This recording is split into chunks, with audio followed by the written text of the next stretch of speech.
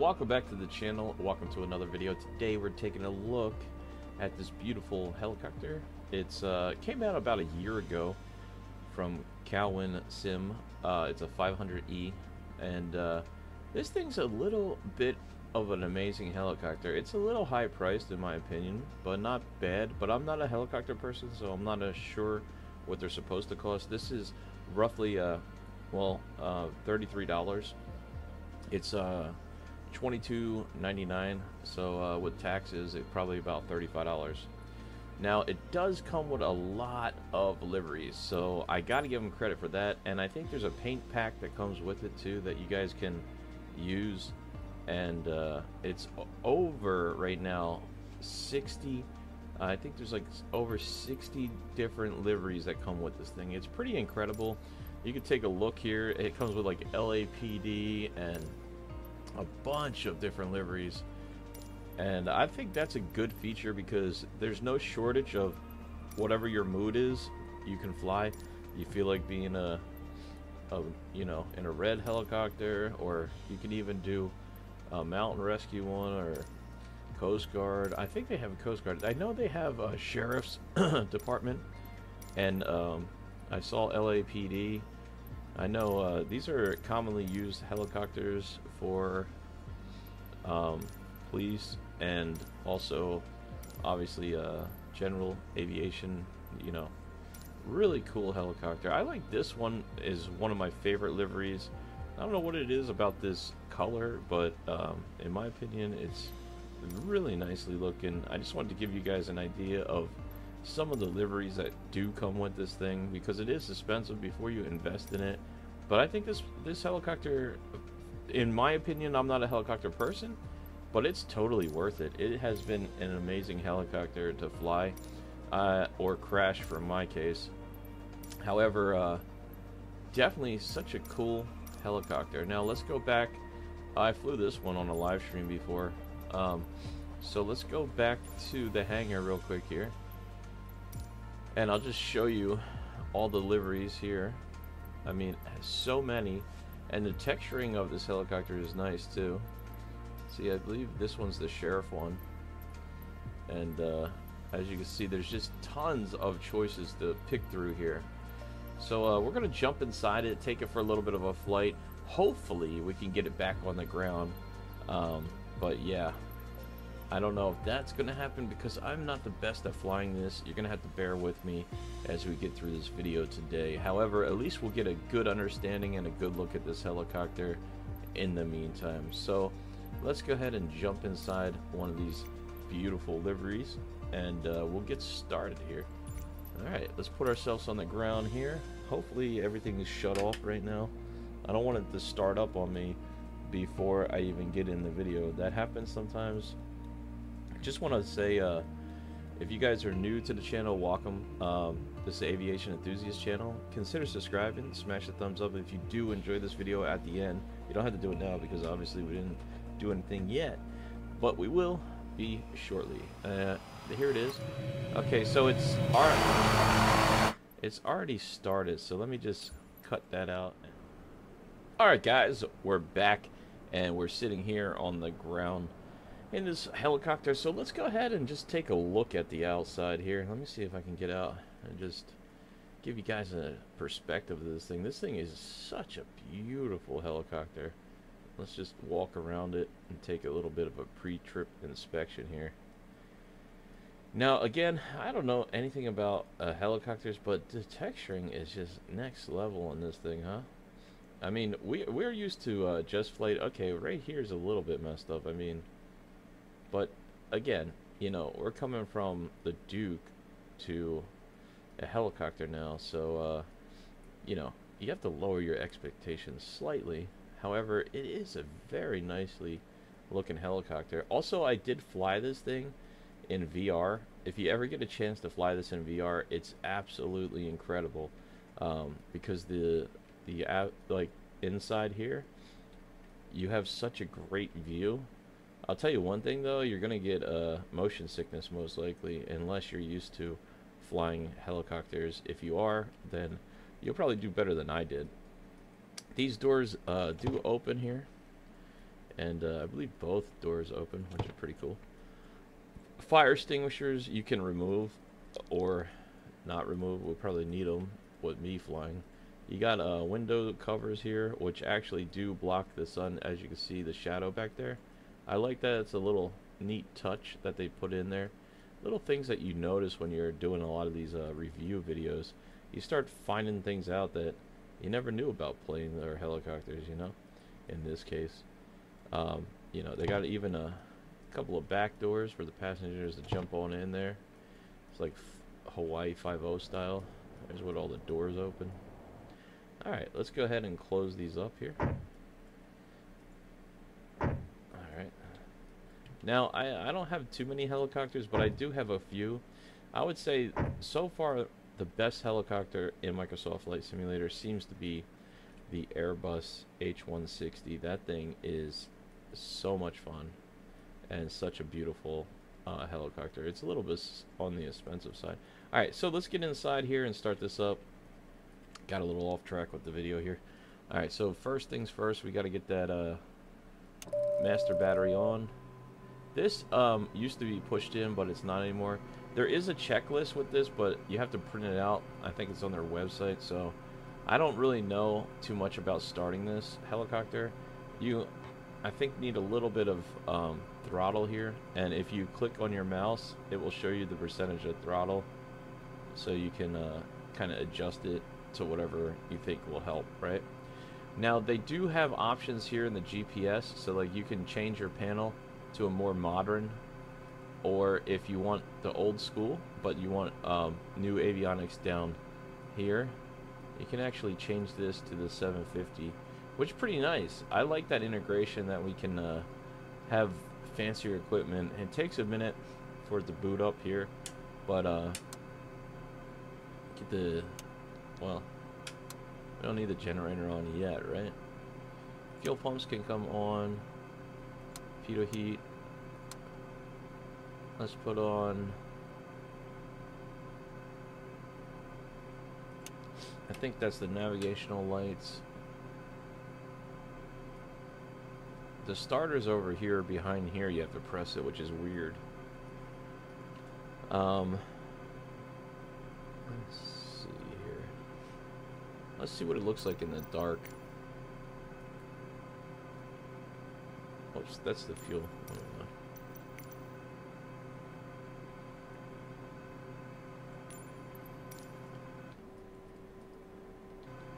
Alright, so the other cool thing about this too is it does have that's the cabin light for the interior, and this is exterior lighting. This light, oh wait, no, is it this light? Sorry guys, I thought that was the light, but I don't, oh, here it is. Okay, they have a landing light here, and I believe you can adjust that light, so you can make it go up, down, every which way you like.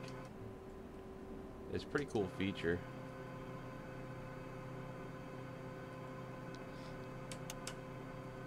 All right, let's get the avionics on too here. I believe there's a couple different master panels and all that. I'm gonna start up before I drain this battery out.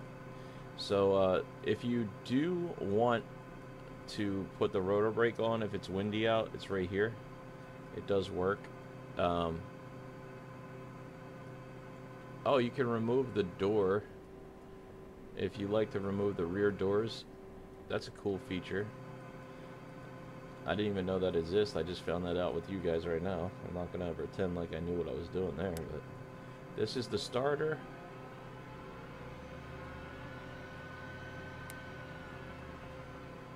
I think I gotta hold it down here.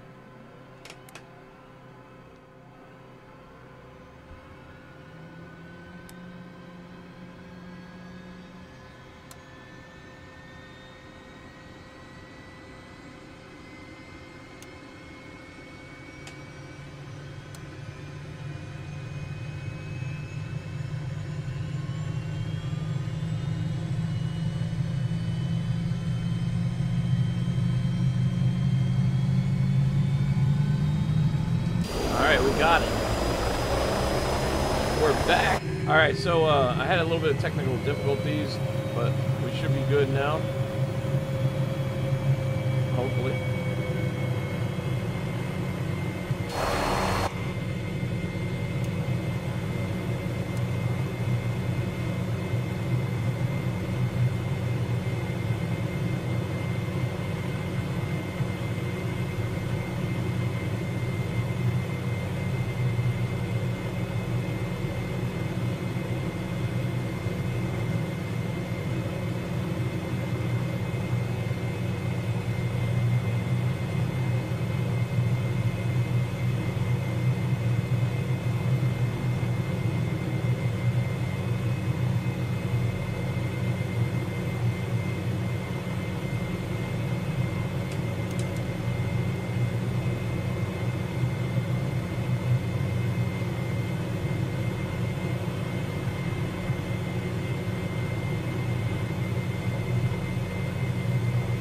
Alright, cool.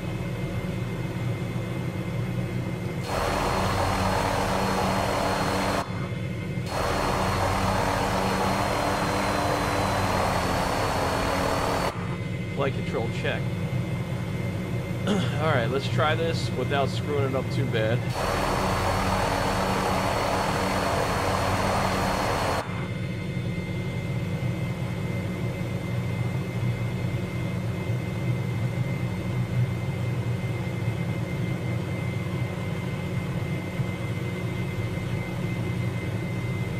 Go.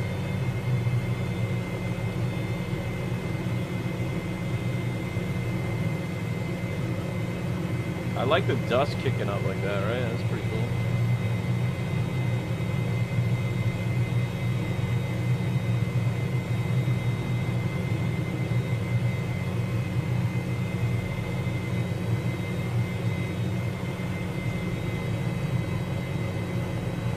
The fire truck's out here waiting for us. Oh boy. You gotta put a left rudder in here to get this thing going. Oh boy, oh boy, oh boy. Don't start the death spin. Don't start the death spin. Oh boy. I'm telling you, I'm not good at being a helicopter pilot, that's for sure. Okay, okay. Got it under control here, hopefully.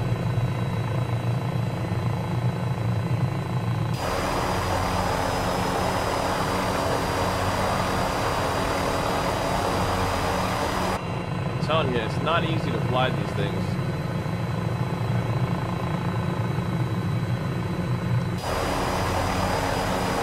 The sounds are absolutely amazing.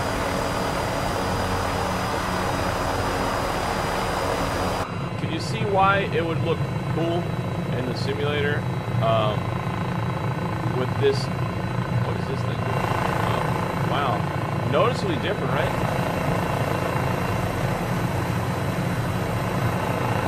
So you can remove the front doors as well. This helicopter is very noisy, but it does come with headphones. But the headphones don't seem to make that much of a difference. So, there's something to think about, I guess, right?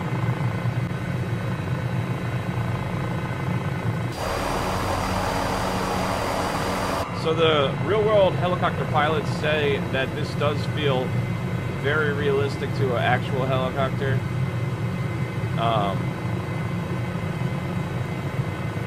So, I don't know too much about the flight characteristics, but supposedly, to what they say, it does feel that way, so that's a good thing. I guess no one's giving my pilot's license for or my helicopter's license anytime soon, I should say.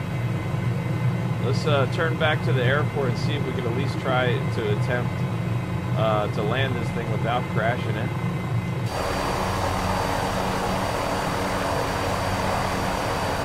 It's a nice helicopter, man. Really, got to keep a little bit of left rudder, left rudder in there, because it will spin the tail back if you don't have the rudder in there.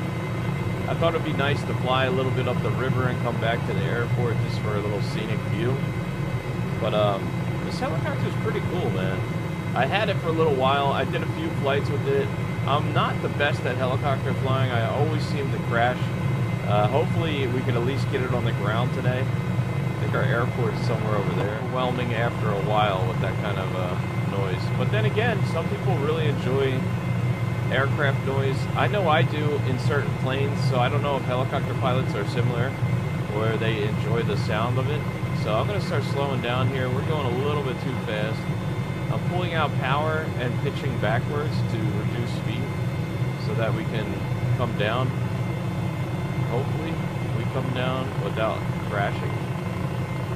In theory, 1,000 feet here. About 40 knots. We're going to keep it in the green, I believe, right? Let's see if we can land where we took off at. That would be a miracle for me.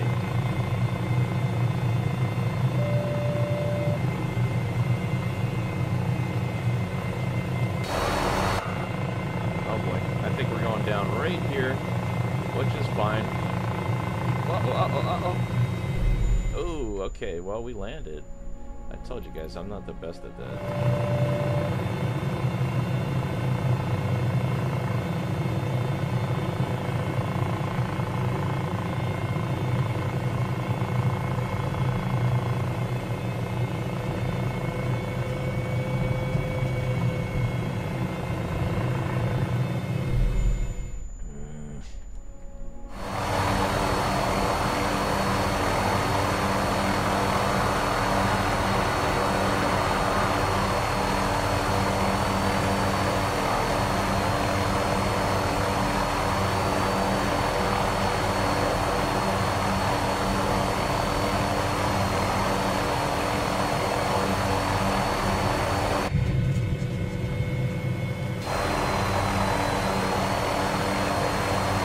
Alright, not the best landing, but it took 3 times to try it. Let's go ahead and shut this down. Definitely pretty bad at this. Needs some work with helicopter landing, right?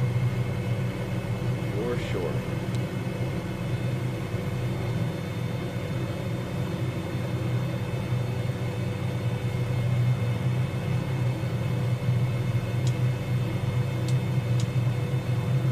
I wonder what this does. I don't know what that is. If that's a throttle lock or...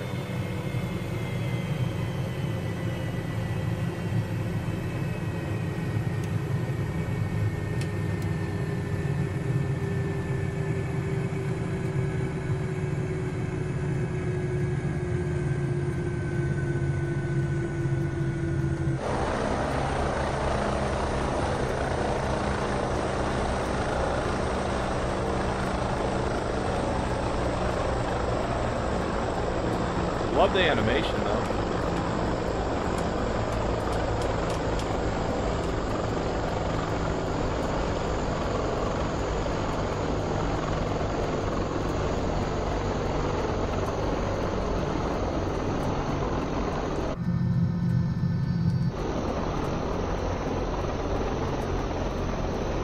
The animation is fantastic with this thing, right?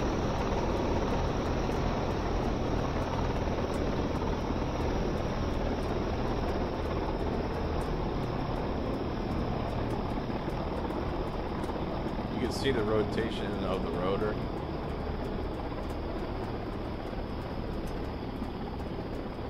Really cool. A lot of great features. My thoughts about this is if you're into this type of helicopter, it's definitely worth to pick up, right? This developer makes really good helicopters. They make a lot of helicopters, so if you're going to go with them, I would say yeah. If you're looking for high tech, like this is really nice, but this is like this is probably like high to mid range for helicopters, which is really nice. Of course the H-160 is probably top tier, I'm thinking, but again, I'm not a helicopter pilot. I'm just giving you my thoughts and opinions of this, and definitely worth it. Pretty cool helicopter. Let's go ahead and hit the rotor brake there. That should help settle it down. Cool. There you go, ladies and gentlemen. I hope you guys enjoyed this video. If you did, consider subscribing to the channel. This is Aviation Enthusiast channel. And, yeah. There's the helicopter. I hope you guys enjoyed that. Let me know in the comments if I did okay. And I'll see you in the next one. Thanks for watching.